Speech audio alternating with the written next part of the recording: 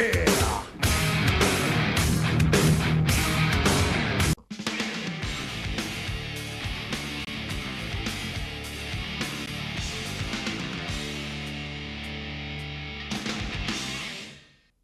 While studying the forward stride, we will illustrate the 4 steps for controlled power, used in every hockey stride. We will highlight these steps in each skating section. Wind up, push, follow through, return.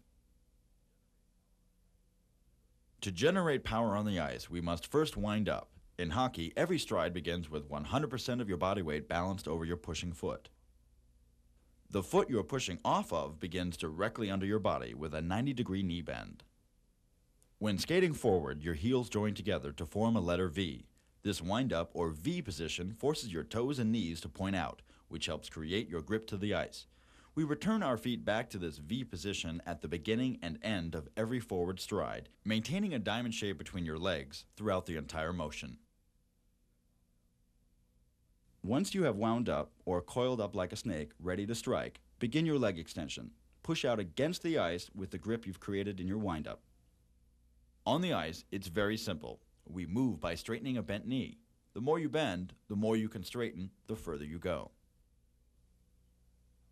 Continue thrusting the pushing leg out and behind you until it is completely locked and extended.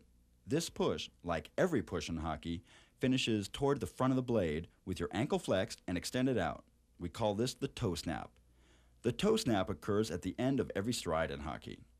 Your toes and knees remain pointing out to the side, not in front of you throughout the entire motion. Simultaneously swing your arms forward and back, extending the same side of the body. If the left leg pushes back, the left arm thrusts forward.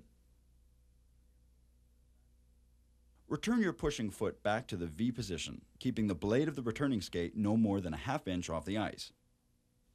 Maintain the toe and knee out position.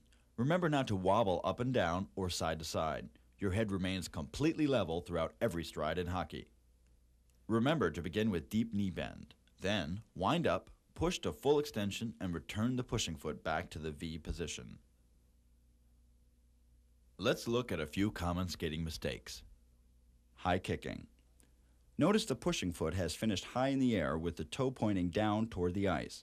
His foot should be no more than a half inch off the ice, extended to full extension with the toe and knee pointing out. Railroading. This is one of the most common skating mistakes. A railroader completely misses the windup and therefore most of their power and control. This is a common mistake because a wide base is quite comfortable to most developing hockey players. Think about long-reaching strides and train your feet to always return directly under your body. Wobbling. This player's head level moves up and down as a result of his high kicking. The energy to move your head up and down comes directly from your legs. If your head moves up 10 inches, your leg extension will be 10 inches shorter. Do not waste your hard-earned power moving yourself up and down.